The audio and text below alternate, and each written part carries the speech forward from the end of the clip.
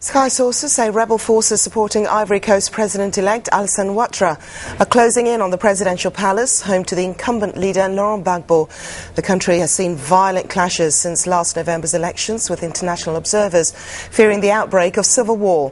From the capital Abidjan, journalist Monica Mark has sent us this update.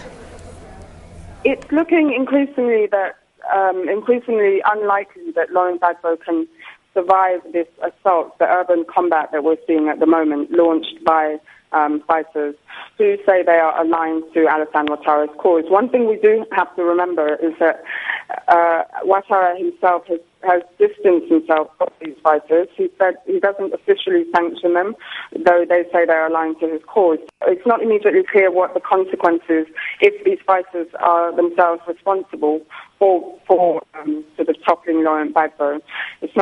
We can't say at this point in time exactly what would happen after, but the logical conclusion would be, given that these people are fighting for Ouattaro's cause, that Ouattaro would then ascend to power and move into the presidential palace in Abidjan. That was Monica Mark there speaking to us from Abidjan.